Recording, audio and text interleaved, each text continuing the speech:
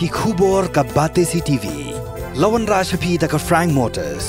Visit Frank Motors or call 7045207973.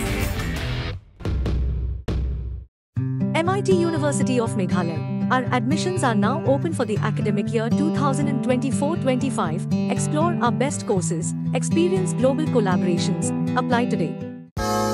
Ka Grace Institution Bangalore ka College Pulit Nursing ka babhatam na kabanta ki Khynra ka Meghalaya kala play ya ka admission minta. But as I said, wherever there have been cases like this, the police has been asked to immediately act and file cases. And as I mentioned to you, 4 cases have been filed. Menteri Ramba ke Jylla kontrak ke sangma ulet hu shigila pathai kubor bagi Pulit ke Pynngat Tylli ki Mukotduma ye ki beri ke beli Khynra Laisen ni ki Nongbylla ba Jylla ki bidang pentre ye ki projek jangka sarkar Haji Stadium Hamaran Polo ukonra ulo ang bagi nu ki kinhun kimla benit Khynra Laisen ba Jylla ni work permit ha ki jaka ba pentre ye ki projek jangka sarkar ba datang ki beri ka an ki bela ban le yakni ulit ho bakum ga negajing ja kala ja khamin shwaru bar ki Pulit kala kemno ye kita ki break beran kti banat kumne kini gajing kan menteri ramba ka de hadian baka khasi students union kala ban Khynra Laisen na ki bar Jylla ki betre billa hakeleng kanong ba shillong bakum juru hamaran polo. There is nothing called work permit. There is a registration that is done by the Labour Department, and that is what is the only policy that is followed by our state.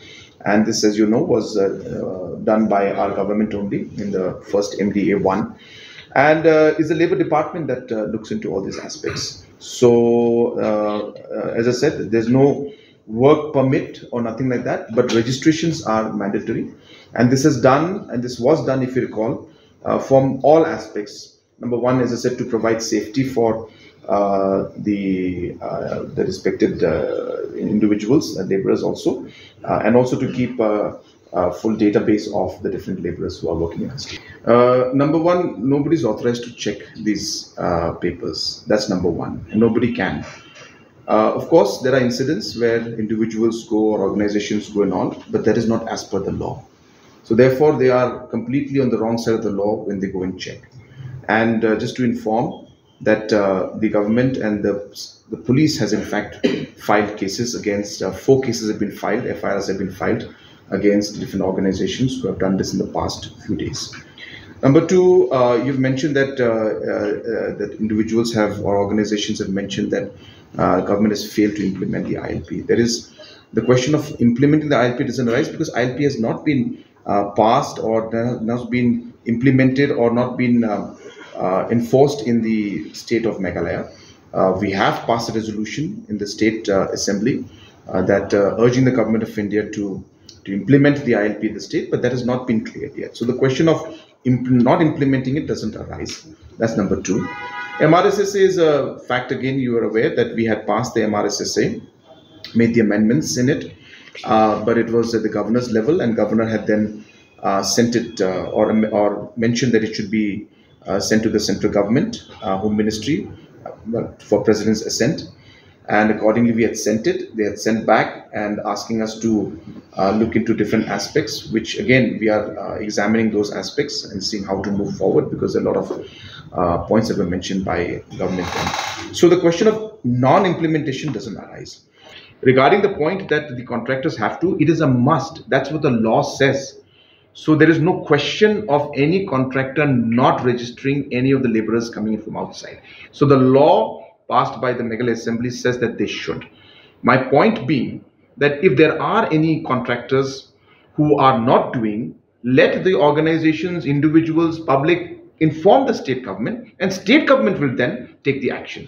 But individuals cannot take action, organizations cannot take action against this contract. This is what I'm saying. So, but then it's only 191 laborers were found without valid and proper documents. So what then? So if that is the case, let them give in writing is what I'm saying. And let them complain to us. And there is a system and a process to be followed. But you cannot go and take the law in your hands is what we're saying. That is incorrect. So under this prosecution, in case the libel? Yeah, libel means what the prosecution is and what the penalty is. That those details are not with me. But it is the responsibility of the contractor to register his or her laborers. We will take up, as I said, the matter at the contractor's level. But again, I'm reiterating there's a process to do it. You complain to the government, to the department or the particular labor officer or to the minister concerned, but you cannot go and take the law in your hand and check, is what I'm saying. So if you have a complaint, you have an issue with thing, you inform us. Necessary action will be taken against the respective contractor, because these things may happen. I'm not saying it's not happening, but as I said, doesn't mean that you go and take the law in your hand, is what I'm saying. So therefore, procedure should be followed. Definitely government will react and act on this. Definitely will take action against the concerned person, but procedure of complaining to the government is what the proper way to do it is. For me to sit here and say that they are that 100% they are all adhering would not be possible, because there are many people working everywhere. But as per the law, each one has to be, and most of the locations, most of the individuals, and most of the contractors are adhering to this particular law. And whenever, if there is any situation where somebody is not adhering, people can complain and inform to us, and we will take necessary action. So that is my whole point, that if there is a concern, raise it with us and we will take up the matter, and we'll talk to the specific individual or the particular contractor who is responsible for that. No project has been stalled because of this kind of checks, whatever they call it. I wouldn't call it checks. They are just simply coming and intervening and trying to disturb these projects, which is not correct. These projects, whatever projects are going on, are in the interest of the state and the people. If anybody has any concerns and issues, they should follow and they should ask the departments to find out and give a list. And of course, if anybody has any concerns, we're ready to inform and give them the information. But as I said, taking the law in their own hands and going and do the checking, social checking or whatever they may call it, is something that is actually not at all acceptable. And as I said, as per law and the provisions of the law, the police will take necessary action. You see, there are incidents. Last time also, if you are aware, that arrests have been made in those cases.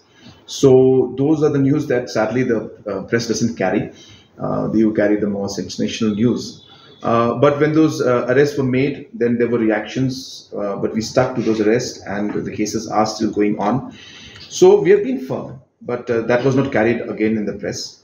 Now also, in fact, as I said, we have already filed cases, and as per the provisions of the law, the action will be taken. I don't want to say anything more right now. The police is doing its job. Whenever the incident, wherever happens, immediately the police goes to tell them that you cannot do this and please leave, and cases are filed against them. But as I said, wherever there have been cases like this, the police has been asked to immediately act and file cases. And as I mentioned to you, 4 cases have been filed.